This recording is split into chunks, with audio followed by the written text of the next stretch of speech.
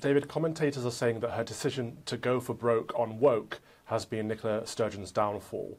Why do you think she doubled down on the trans issue? Everybody sort of says, isn't it odd, isn't it strange? What on earth does she think she's doing? I've got a very different take on this, Calvin.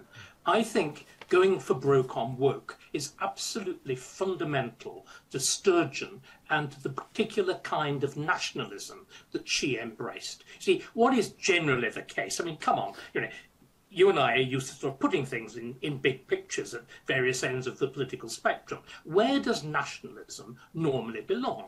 It belongs very firmly at the right of the political spectrum. Mm-hmm. But Scottish nationalism has decided to play a different game.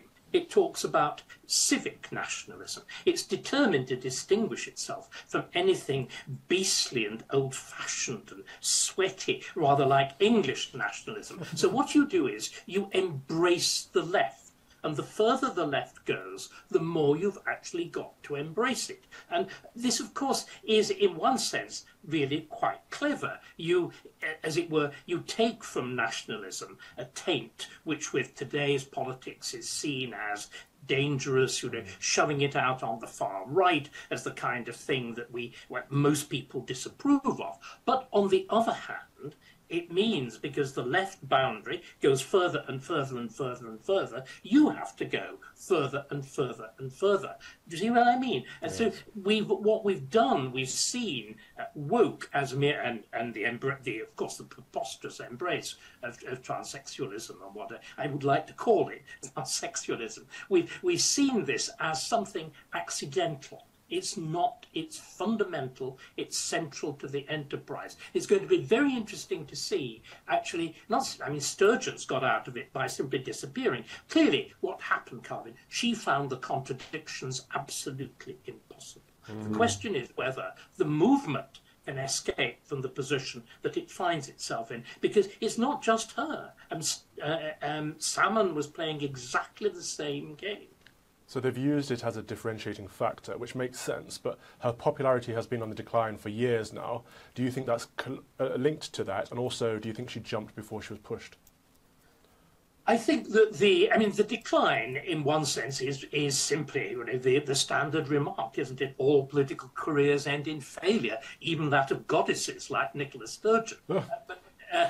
She's been around a very long time. She, of course, embraced not simply woke on the one hand, but we will get a referendum now, and she failed to do that. And the great problem has been, of course, that the pursuit of this will-o'-the-wisp of, on the one hand, a civic nationalism, and the other will-o'-the-wisp of an immediate referendum on independence has meant the other side is you neglect the boring, dreary business of government.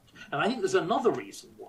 Because, of course, this attempt at squeezing the very diverse phenomenon of Scottish nationalism into this strange corner of woke nationalism means that you can't actually agree on anything. If you look now at her range of successors, from a radical feminist like Cherry to a fundamentalist Christian, you have the sense of a fundamentally incoherent movement. And that is the point, isn't it? I wouldn't go as far as you as calling her a goddess. I'd probably refute that. However, she has been the longest-serving First Minister. Another word would be witch. Right. Yeah. Well, steady on, David. Or maybe diabolical. I don't think I agree on either term. However, she is the longest-serving First Minister, and she is an election winner, but she's been very poor on domestic issues. What do you think her legacy will be? Well, I think the legacy is failure.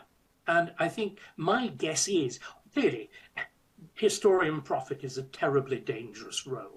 But what she's done has left the movement in a fundamental and serious dislocated form. The future for it is not at all clear. And I think there's something else. It's not simply that by pretending Scottish nationalism is peculiarly left-wing. What you have to do that, you actually have to trash the entire history of Scotland. Scottish nationalism, on the one hand, like most nationalisms, pretends to be the fulfilment, the natural destiny of the history of Scotland. But the only way it can do that is by denying the most seriously and extraordinarily successful period of Scottish history, which is union with England.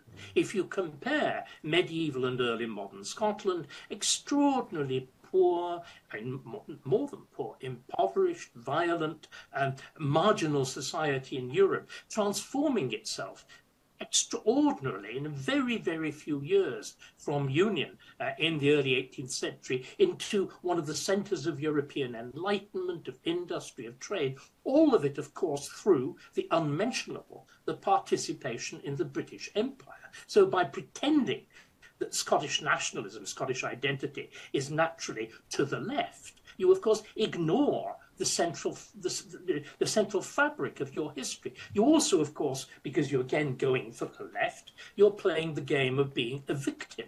The one thing that Scots were never is victims. Scotland was never colonised by England. So you create this Braveheart myth, which is the absolute antithesis of the greatness and the glory of Scotland, which was part of Union. And even the most striking thing of all, when you go up to Scotland and you look at these great monuments of industry, the great universities, the scientific achievements, these are the triumphs of what?